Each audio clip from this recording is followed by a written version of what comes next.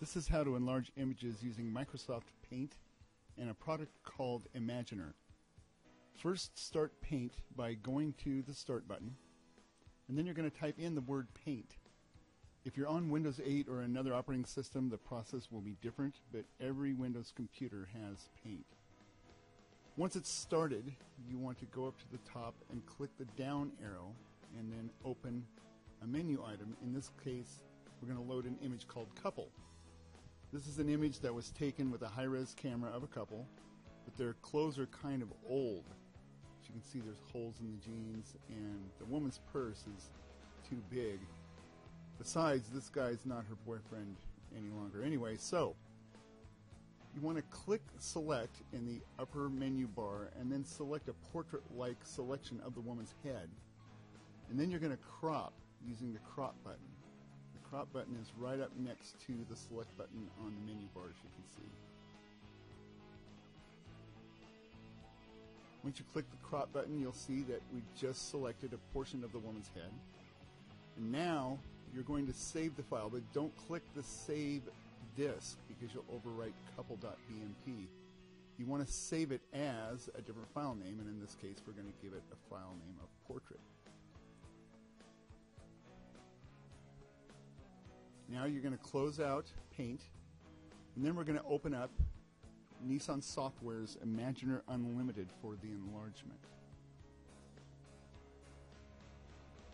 So we're going to go back to the My Pictures directory, and then we're going to choose the portrait that we just selected.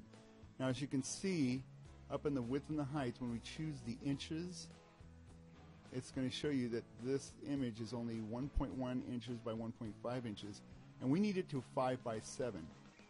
So since that's not stretching across a whole football field, which Imagener Unlimited would do, we're just going to choose the Nissan Progressive Plus resampling method in this product. And then we're going to click Resize. Now, in Imagener, when you're resizing, you want to keep an eye on your physical and total memory, but this computer has a lot of memory, so there's no issue with that. Once it's resized, you can take a look at the image by moving it around in the preview pane. And then the next thing we're going to do is we're going to sharpen the enlargement. These are some standard values for the amount, radius, and threshold that we know tend to work.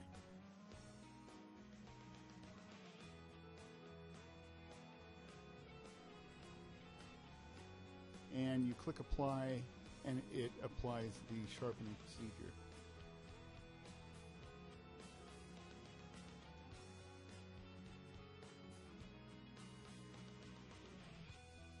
And you can see that the image has made quite a bit sharper with that operation. Now we're going to choose File and then Save As, and we're going to give it a different file name. We're going to name it Portrait Enlarged and Sharpened. Now when we go back out, close Imagener and go back out and look at the enlargement, go to our Pictures directory on the E drive.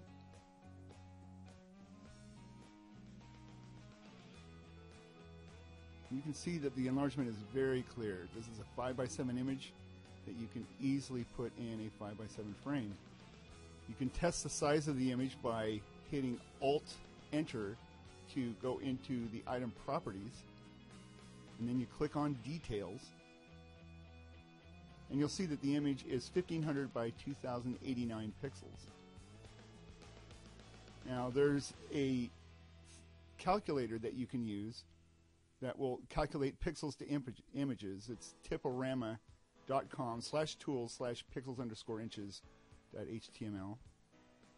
And all you do is you note the dots per inch resolution and the image height and the width, and you put it in. In this case, it's 1500 pixels wide, 2089 pixels high, and this was at 300 dots per inch. So you can see that the resulting image is 5 inches by almost 7 inches and will go nicely in a frame.